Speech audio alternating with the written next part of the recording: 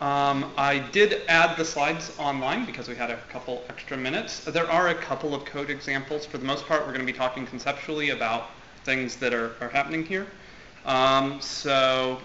This session, in case you're in the wrong room, is about plugins, Composer, and PHP7, which you could probably tell from the title slide. I am Chris Vanderwater. I have been doing Drupal for about 12 years now. In that time, I've helped maintain CTools, contributed heavily to Drupal 8, really focused my time and my effort into doing a lot of page layout work. But for the content of the talk, and I am one of the plugin subsystem co-authors, and so I influenced it very heavily. Also, if it's not obvious, I work for Acquia, and they helped me be here today. So in order to have a proper discussion about the plugin system, we should first understand what plugins are. And I've had a long time to try to come up with an analogy for what plugins are. So in case this is new to you, or in case it has never just made sense, we're going to try out a new analogy today. Now, I have sometimes been standing in front of my projection screen, so just imagine that that light bulb's over my head.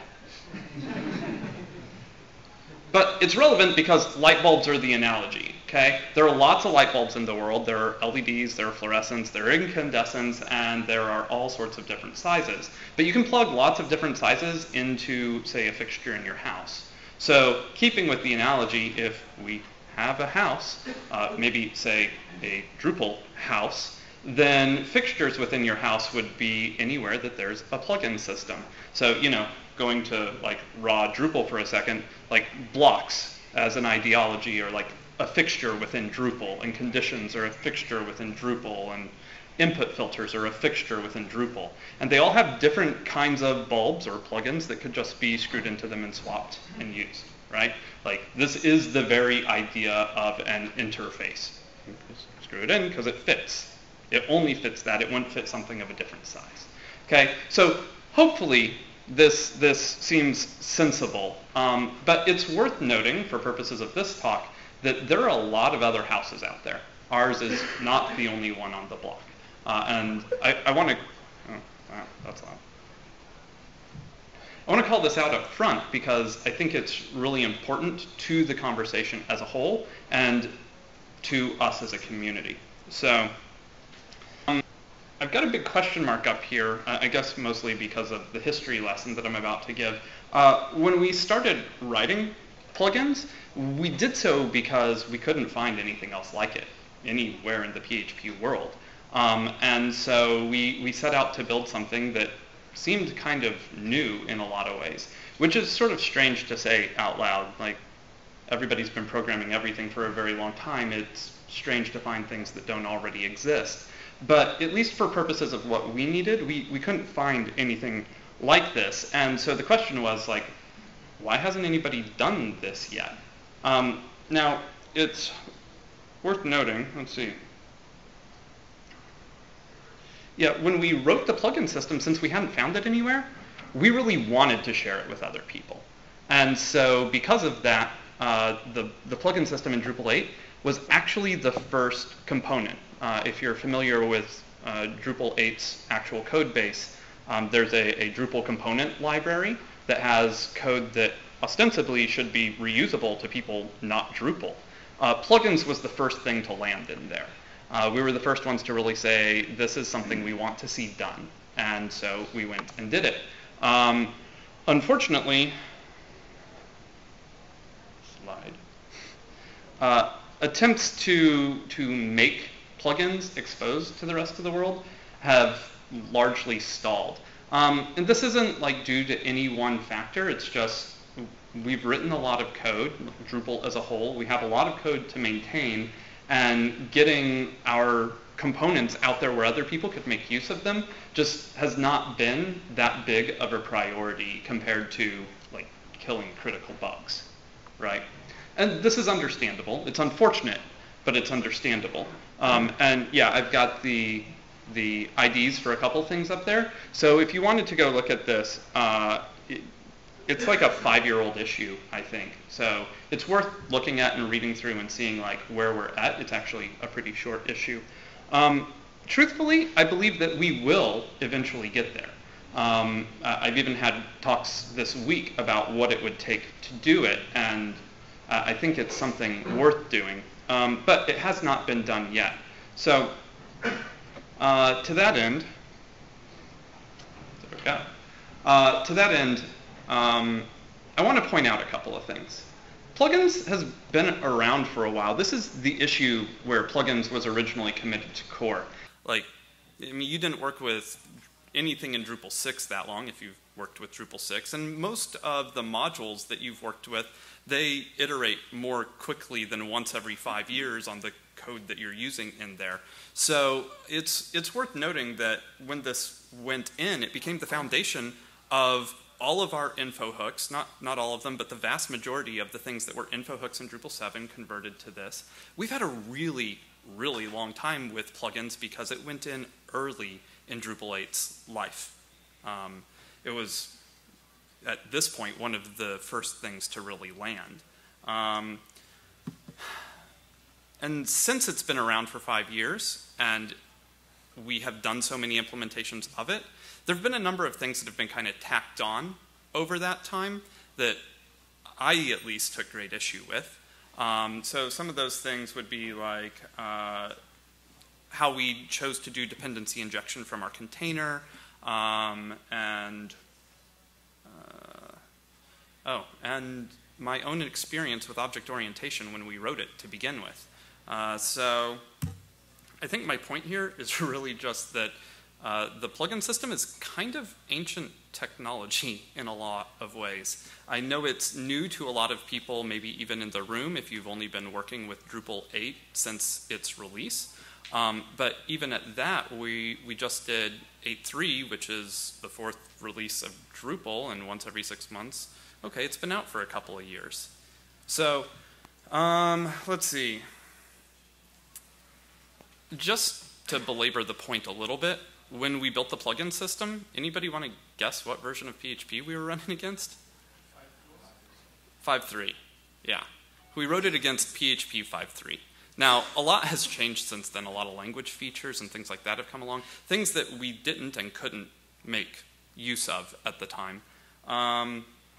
So kind of between a half-decade of working with the system and a half-decade of PHP running ahead of us and continuing to get better and better and better, I personally felt like it was really time to revisit the plugin system and just rewrite it from scratch on all the same basic concepts.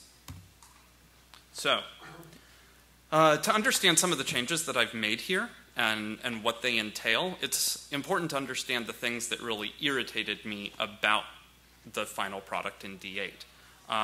And so, in no particular order, these are static factory methods. Has any, like, let me just see. Who in here has actively worked with Drupal 8's plugin system? Okay. So, just so I know who I'm addressing, are a lot of people in here mostly because this is like the PHP track and you want to see what Drupal's hopefully sending back to PHP? I'm getting some head nods. Okay. Well, you're in the right room. Cool. Well, then I will fly through this a little bit and we'll kind of talk about it as we go. But for those of you not familiar with the plugin system, it has a static factory implementation on it, which would make sense in a lot of other places, but doesn't make sense for reasons that I'll go into here momentarily for the plugin system. Also, constructors. As I mentioned when we wrote the plugin system initially, it was not my first foray into object orientation, but it was very early into it, and so expectations around what sort of parameters had to be passed to a plugin were kind of explicitly defined as part of what we built. And that turned out to be really problematic throughout the entire Drupal 8 lifecycle. In addition to this, we use arrays for almost all of our definitions of things when objects would have sufficed. And again, I try to be very clear about whose fault this is. It is mine. because I couldn't even conceive of dealing with them as objects at the time.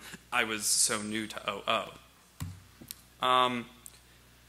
Additionally, we have a couple of instances where we don't necessarily always want all of our plugins, and so an idea of plugin filtering really needed to be brought up high level in the system. And finally, something I refer to as plugin mutating, which is the notion that, all right, actually I'll explain this since a lot of people in the room don't have experience with it. In fact, I'll explain the whole point of it. In Drupal 7 and earlier, we used big arrays for everything all the time. So if we had a whole bunch of things that you could use with some sort of like metadata attached to it, like say a human readable label and some description of something, you know, there was a key with those data elements attached to it. And so when you have a big PHP array, it can be quite tempting sometimes to have a table somewhere that you want to address and then just build a for each loop in the middle of that array and add stuff to it. Well, you can't stick a for each loop on a class annotation. You can't stick a for each loop inside of a YAML document. Like, these are not things that you can really easily do, but we needed the capability to allow a single definition, a single class, to have multiple instantiation mechanisms with different sets of config basically passed to it.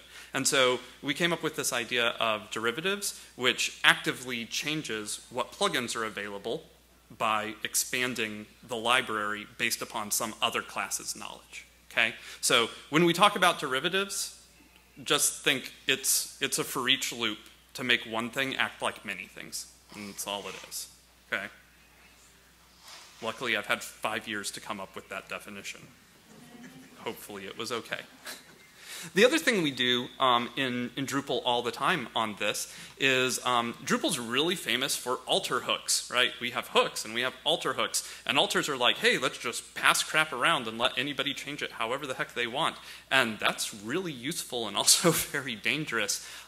So we have to have kind of an approach to doing that that is sensible within the plugin system. So with that being said, I wanted to rewrite it. I wanted to rewrite it on on PHP7. Truthfully, I found more of the features of 5.6 to be what I actually needed on a day-to-day basis. So bare minimum, I had to have 5.6, but I went full bore all the way to 7 as I was rewriting it and used a number of features of it, which we'll talk about. So let's just kind of go through my list of like crap that I hated and what we did to change it, and then where we've landed. So the first is this notion of the static factory. For those of you who maybe don't have experience with static factories, I came up with this as my graphic for what it is. So if you consider the beige here all to be classes, in fact, they're all essentially the same class. They have all the same code except for one method, one static method that knows how to instantiate itself. And Drupal uses this all over the place. We use it for route controllers. We use it for a number of different things where rather than, say, document something directly into our dependency injection container, we let the class document it itself and then just pass the container to it. Well, the plugin system went in so early, there wasn't even a dependency injection container in core yet. So of course, we made no allotments for it. And, or they happened close to the same time? Something like that. It was very early days. So when we started running into plugins that really needed services from the container, this was introduced pretty early on as how we would do it. I took great exception to it, though, because it means that in order to get another plugin with different dependencies, I have to subclass the original class every time. And that means that I probably need to stick a new annotation on this class. And even though everything's the same except for the dependencies, I have to do an awful lot of work to get there. And moreover, it tightly coupled dependencies with the class, which a lot of people have grown to accept, and I still have never really accepted it. I dislike it. So the new plugin system works a little differently. We just have a single class definition, and we go ahead and we document factories that can be used for them. Now, saying that out loud, like, I guess I want to be really clear. Most of the plugin system operates through an annotation on the class. So this is still tightly coupled. I said this factory class is what you'll use to instantiate yourself, right?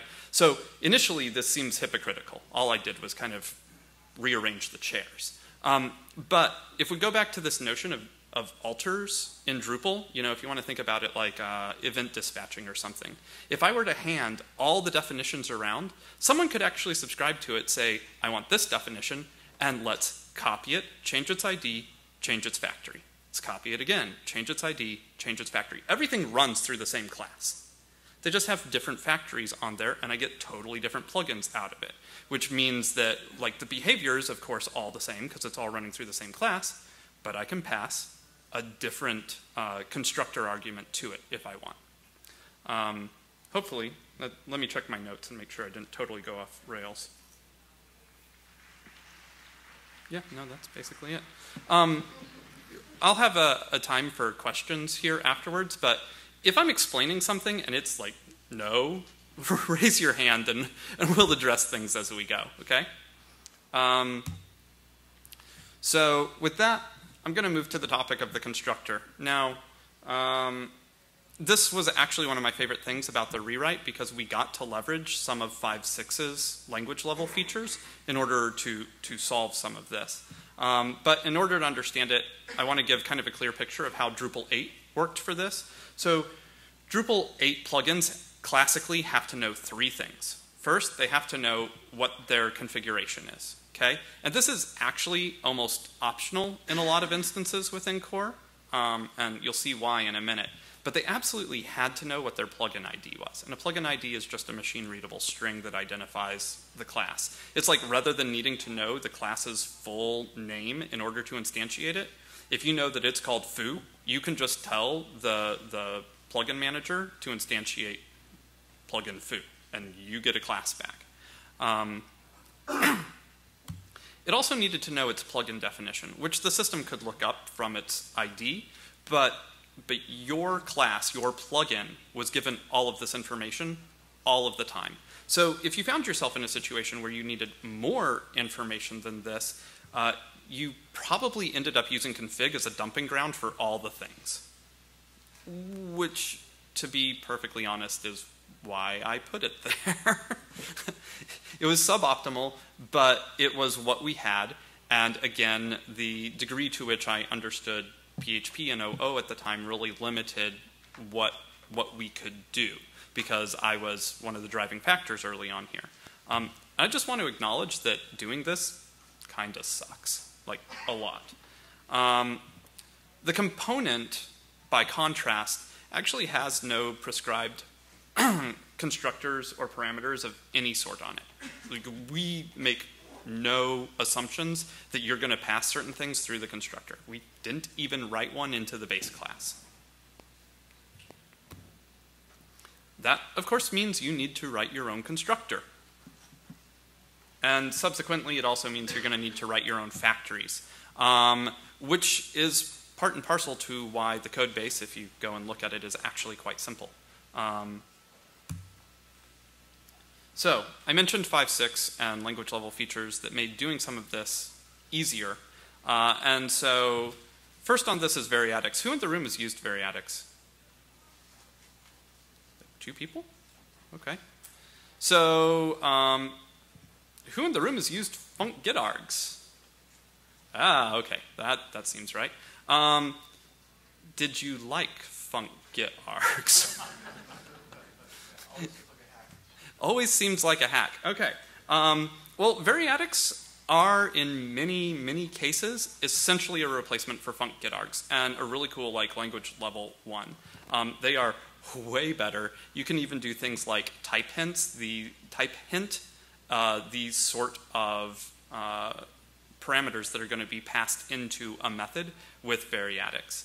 I'll show some code here in a second that I blew up really big, so I hope everyone can see it. But I want to talk about the opposite of it. Like, so if variadics is making it possible for you to pass n number of things to a method, then, or have n number of things passed to a method, then argument unpacking is the opposite. It passes n number of things to a method. Who in here has used call user func array? Yeah? If you have done any work in Drupal, Drupal basically only exists because call user func array exists. We could not do what we do without it. So as I said, it's essentially the opposite of variadics. It's kind of like exploding an array into top-level parameters of a method. Okay? And I already mentioned call user func array. So, is that code awful? Can people even begin to see that? Yeah? Okay. Can you see the ... in front of dollar constructors? That means I can pass as many things to this method as I want. I have to pass a definition, and then I can pass as many other things as I want. And all of them will get dropped into dollar constructors. It's actually really nice. You can even do things like type hint it. So in this case, I'm saying all the things passed to this method, however many of them there are, they must all implement foo interface. So rather than like iterating over an array of junk that you got out of func get args and making sure that they all implement the interface you care about, language level type hint, done, right? This is super, super useful stuff. And this is sprinkled throughout the plugin system. I'm going to make the point that what you're seeing here, the top method, is a truncated version of what we actually use to instantiate a plugin. We pass the definition to it, and then however many constructors were passed to us, we also pass to it. And of course, you can rewrite all of this, but this is what we're doing by default. And it really means that if you have a given class that needs like 5 or 6 things passed to it, you can absolutely get away with it, even though all the other classes only take 2 things or whatever it might be. Who in here is actively using PHP7? Okay. Of those of you actively using PHP7, who's using typed returns?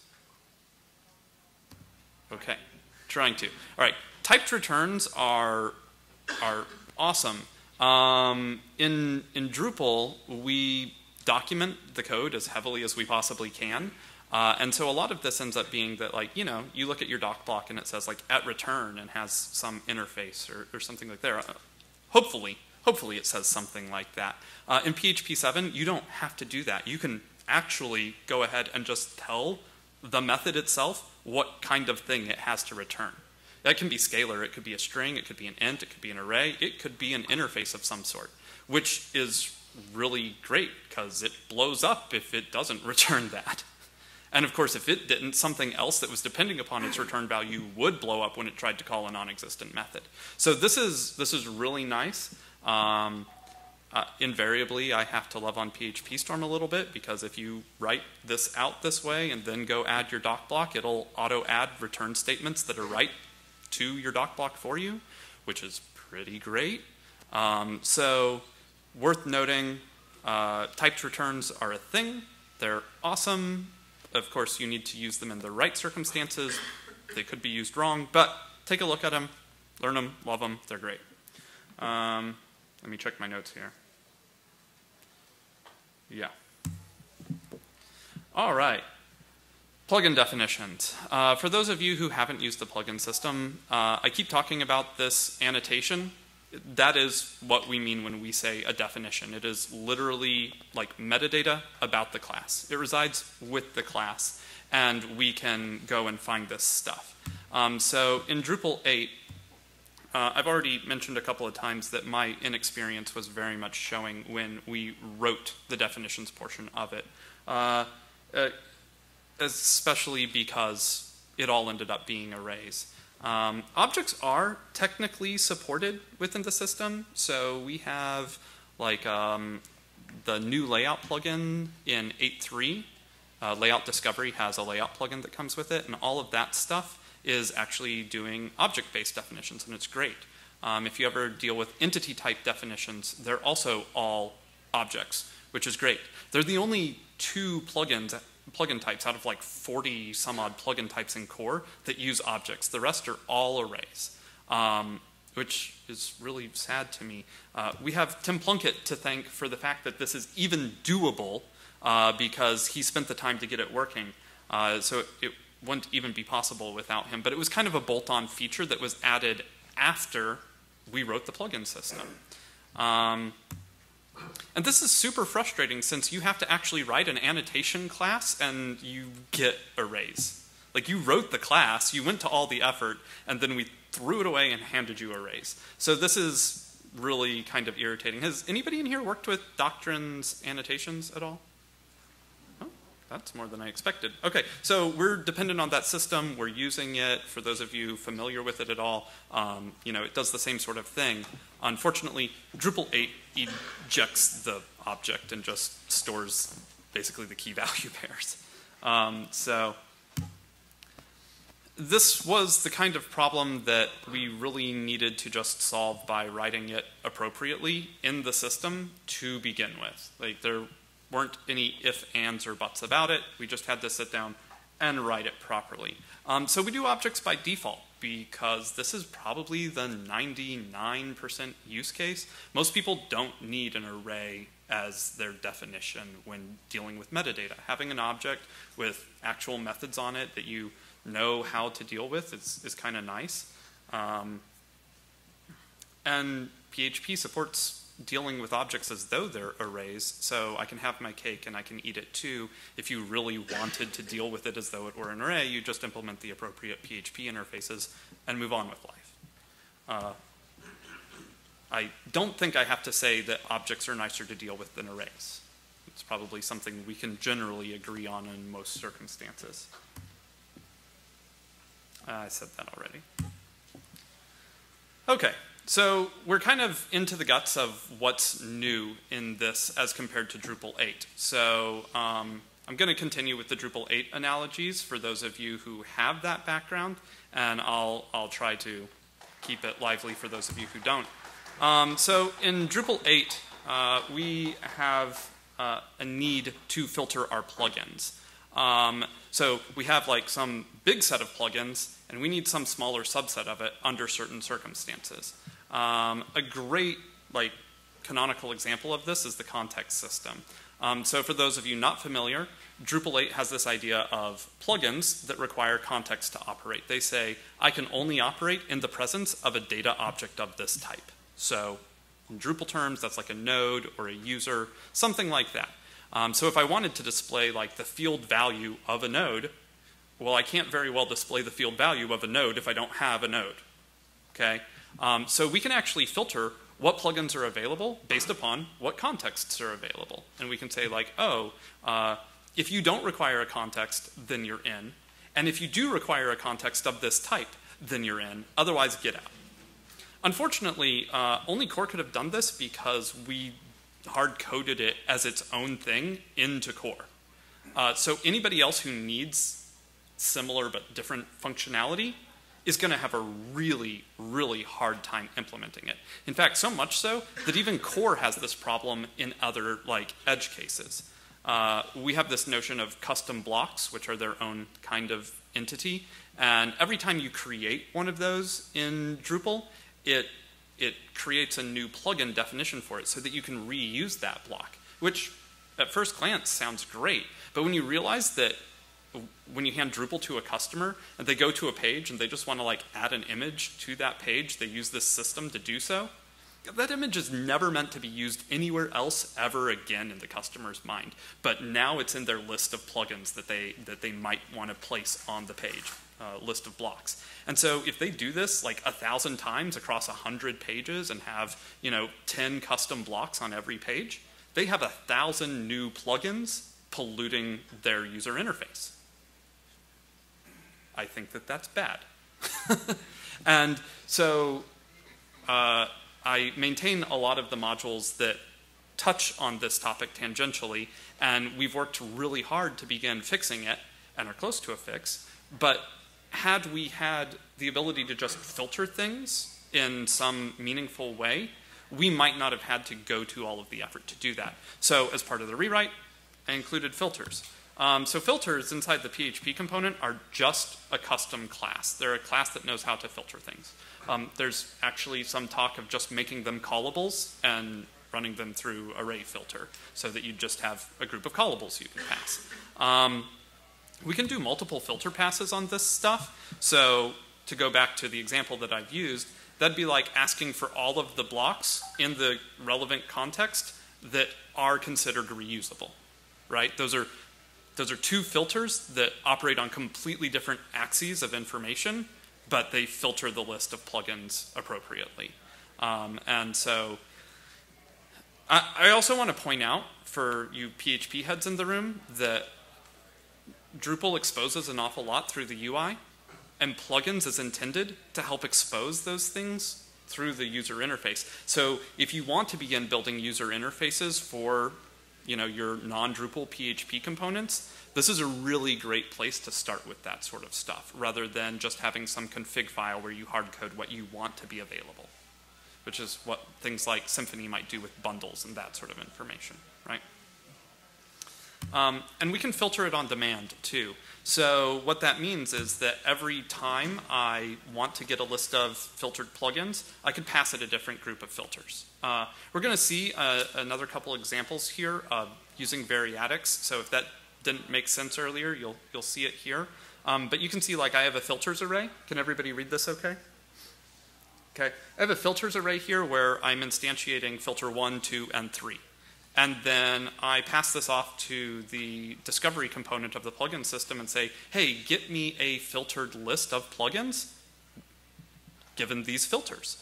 And that ... annotation on top of, in front of $filters there, that's your argument unpacking. It is functionally identical to this code, okay, in which I made a filter 1, filter 2, filter 3 variable and just passed them as commas to the method.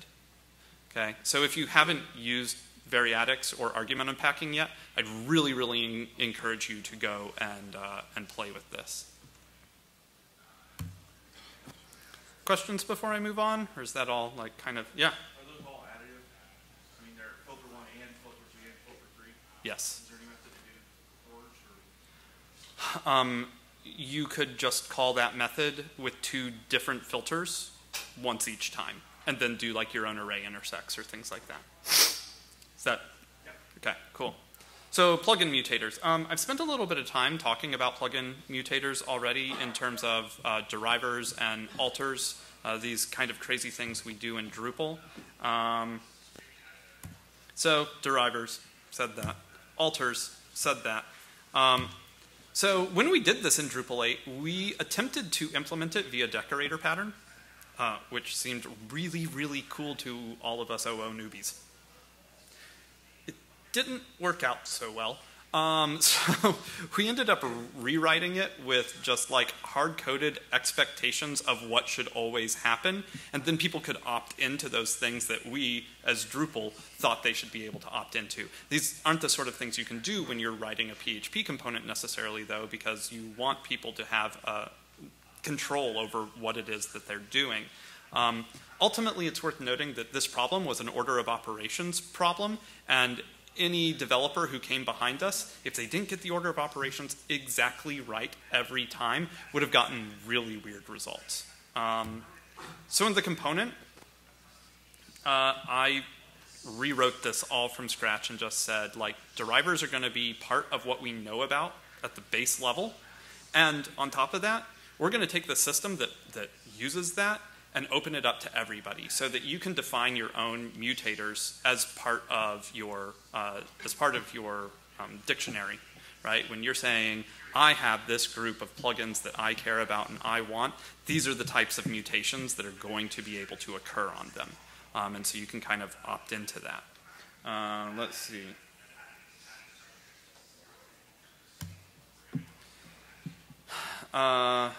Yep, said that.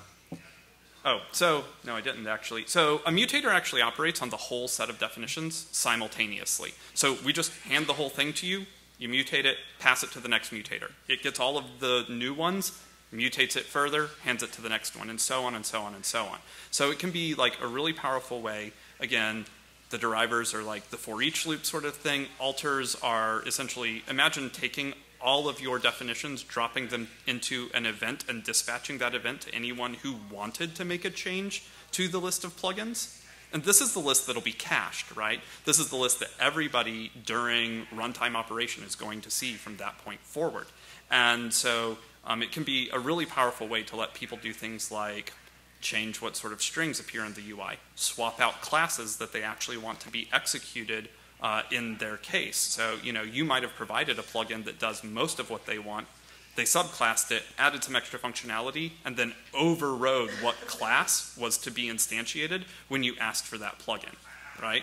This is a really powerful paradigm because in Drupal terminology, it means that if you already have a plugin active, you can swap what class is running for that plugin with a simple cache clear, and now it's running through your specific code base.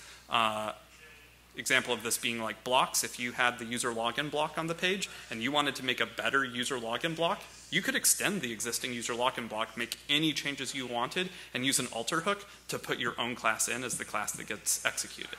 Super, super powerful stuff. And with one cache clear, that would update everywhere on the site simultaneously, anywhere that the user login block had been used.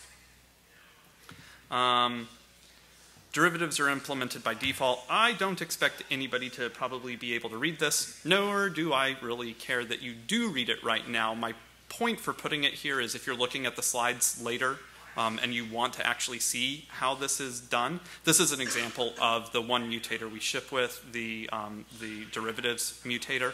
And I mean, it's not that many lines of code. It's actually pretty small and straightforward. And so this makes dealing with all of your plugins simultaneously actually pretty easy. Terminology. This is really only for those of you who have used the plugin system in D8, so I will fly through it, literally. There are like 5 new terms to really know, and some of this you have to kind of know the old terms. We used to call things managers. There's not really a pattern in any programming, anything that I know of that's called a manager except for plugins. And so it's difficult if you don't know what we're doing to look at it and go, oh, that's a manager, I know what that is. Right? No, you don't. It's not a thing, right?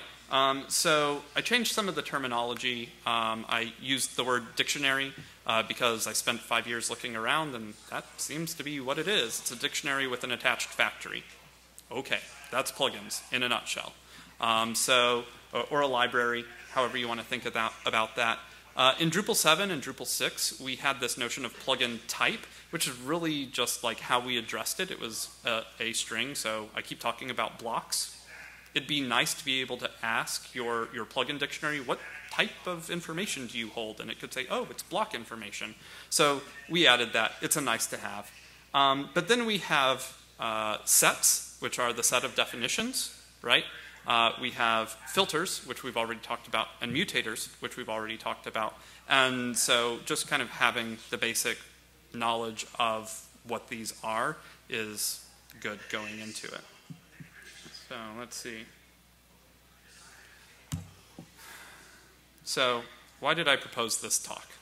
Some of you are probably asking yourself that question at this point.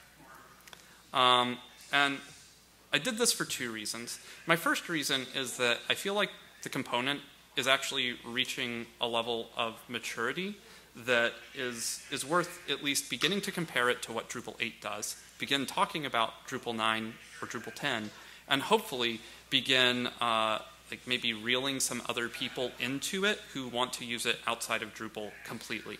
And I'm going to actually give a few examples of that here in a minute.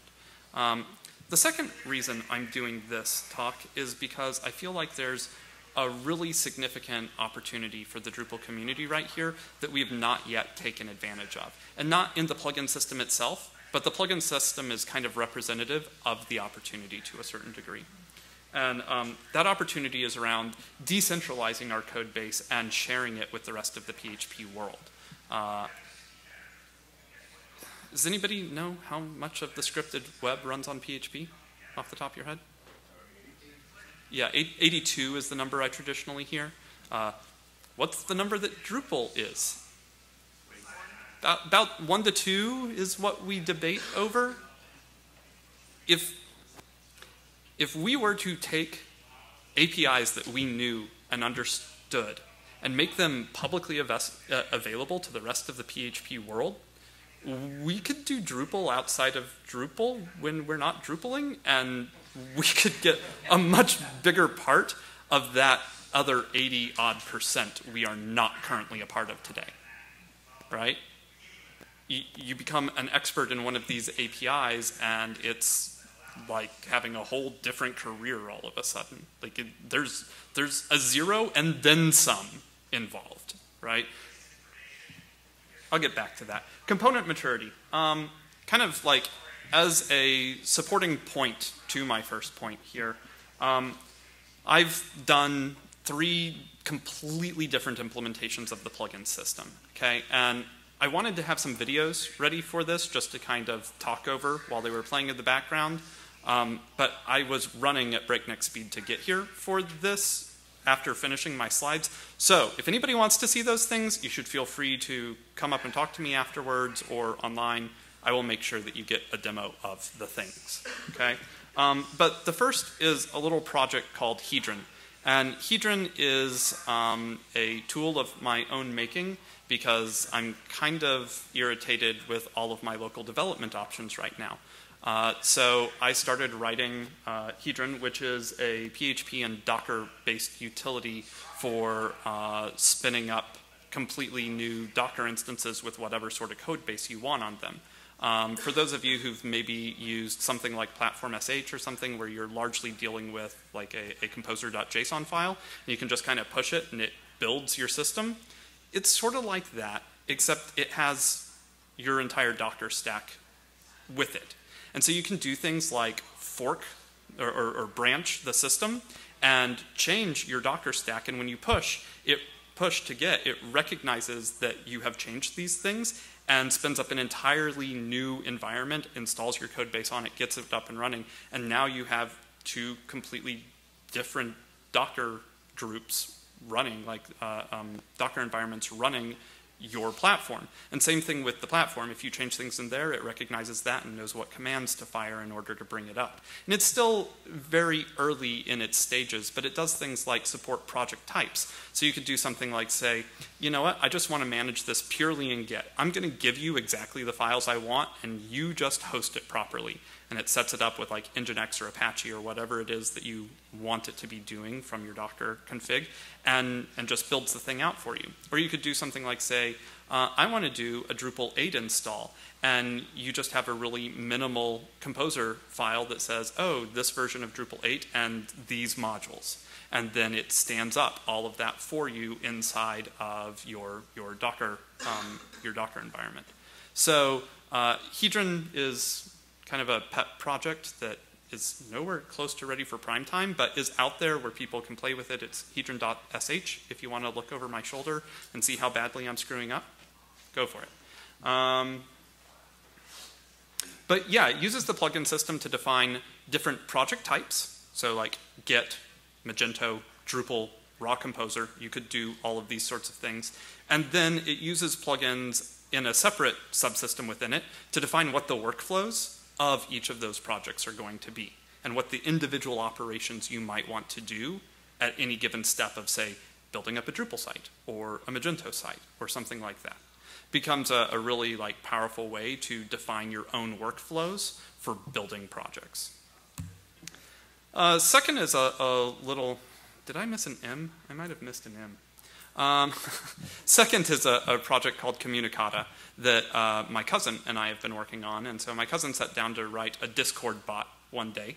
And, you know, he hasn't been working with OO to the same degree I have. So I came alongside him like a month or 2 later and said like, oh, this is cool.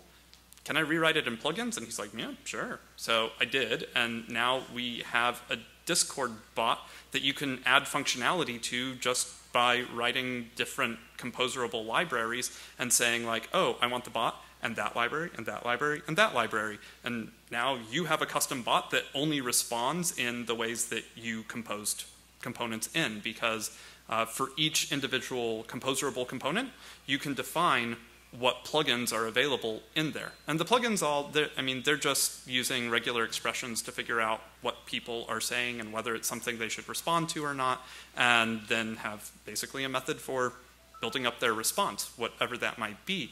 But it's kind of a simple and elegant solution to building a bot that you can compile however you want. You can compile what sort of reactions that bot is going to have. Again, very new, only wrote it in the last month or two, just having some fun, just showing that different things are possible. My last example here is actually something that we're using at Acquia. We haven't open sourced it yet. My boss and I are both going through the effort of trying to make that happen right now. But my boss is Cash Williams. Some of you may know him. He's been in the Drupal community for a long time. Awesome guy. He does a lot of performance testing for Acquia, and a lot of that ends up going through JMeter. Now, I won't say what Cash says about JMeter because it's not fit to be rebroadcast. But the point is he likes it. And, and it kind of sucks. So if you've ever used JMeter, it has a user interface that has a tendency to crash. I get some chuckles. Some people have used it. Okay, so he came to me and said, hey, I want to stop using the user interface. I said, okay. And then I built the plugin system, and I went back to him and I said, hey, do you want to actually do that? And so we started spending some time doing it. And now we have a system that implements maybe 20%-ish of what is available in JMeter. But it's like the 20% he needs to do his job. And it's very clear how we did it, so adding new things to it should be relatively straightforward, all plugin based, and it's basically just this large stack of plugins that generate an XML tree, right? But they have a whole configurability notion built into them so that he can configure exactly how JMeter is going to react to any one of those components, and it knows what the XML output is going to be for that stuff. So this gives him the opportunity to have PHP code that does 90% of what he needs from one test to the next, and he can just change out a couple strings, hit the button, new XML file. Yay. He doesn't have to import an XML file into JMeter, risk it blowing up on him while he's editing those handful of strings and hit save and hope that everything went okay. It also brings about a whole new other set of possibilities, which are that you could begin to build Drupal, Magento, WordPress, whatever extensions on top of this that already script together your notion of things that need to be done in order to, say, do a Drupal login or do a Magento checkout or something like that. Like you could have individual commands that you build that are just a group of commands inside of them to perform that operation. And so it opens up the opportunity to build libraries on top of JMeter and PHP where one or two commands could have taken hours under normal circumstances to get them set up the right way. It's really cool, really kind of interesting opportunity that we've not begun to explore because we're only like 20% in, but it's there. Yeah.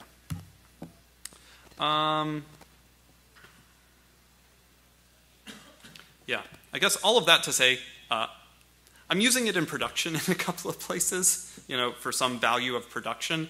It works. I have a lot of test coverage. I screwed up my code climate integration, so it says I have less test coverage than I do, and we haven't figured out how to solve that particular problem yet. But even at that, it says I have like 75% code coverage on the plugins part and 100% code coverage on the annotations part, and it's a lot higher than 75. So I have some really good test coverage for this. I have a lot of tests written. The code is fairly well trodden at this point if you're interested in trying it out. I have a bit of documentation on the plugin system, and I'm still lacking docs on the annotation system. I will attempt to fix that tonight. It's usable. It's kind of like Drupal outside of Drupal. If you've been writing plugins within Drupal, these plugins look just like Drupal plugins. Very little difference. So this is going to bring me back to my earlier point about, let's see, I got a few more minutes. This brings me back to my early point about decentralizing and sharing our components and what that actually means. I said some of this already, but I got up on stage, let's see, 2.5 years ago at DrupalCon Amsterdam and gave a very similar talk. I didn't have the plugin system yet. I was thinking about doing it, but you know, we were really just releasing Drupal in some ways. We were right on the precipice of releasing Drupal 8. And so I didn't want to go debase what we had already just done with some new system that was new and better. And PHP7 wasn't to a state that I was going to like go and just use it yet.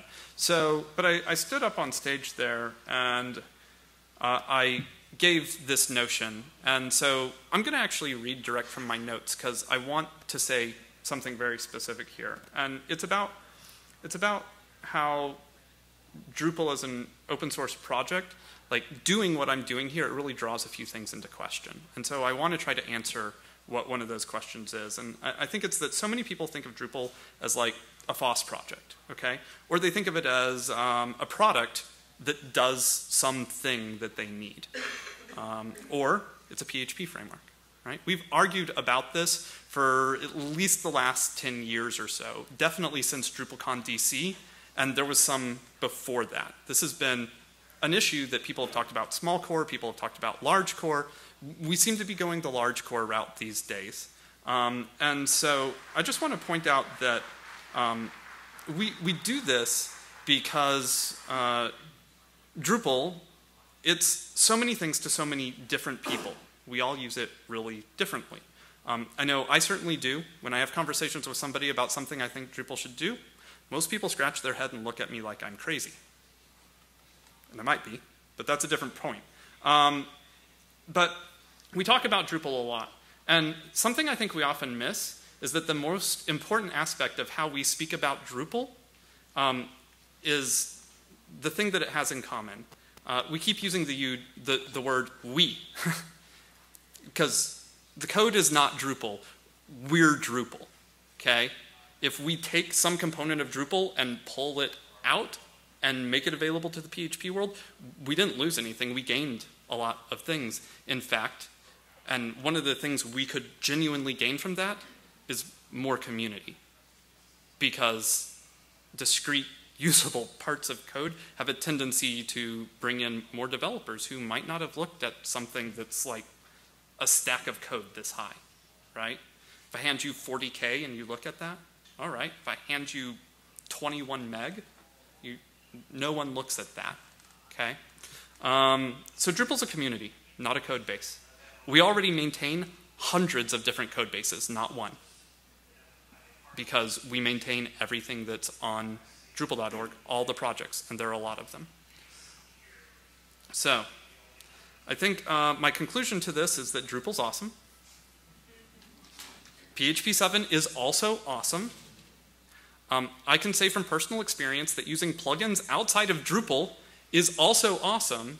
And I think that if we were to do this to many other Drupal APIs, that too would be awesome. So I'm wondering whether or not there's any blockers to making this happen, because I think this is very important and we should very much consider doing it. I'm going to open the floor for questions at this point. I know I've thrown a ton of stuff out there, and I took a really hard right turn in like the last 5 minutes.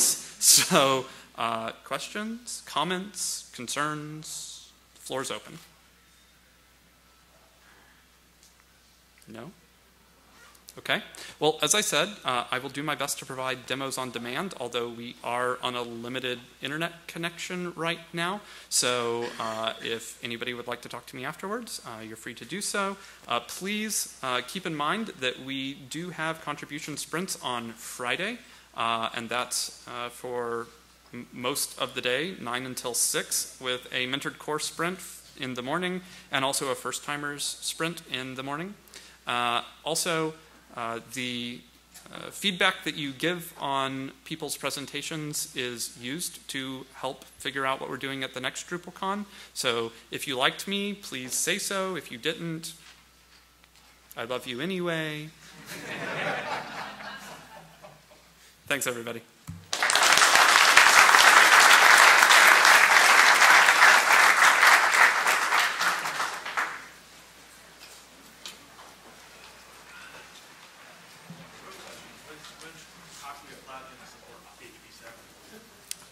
I believe we already do.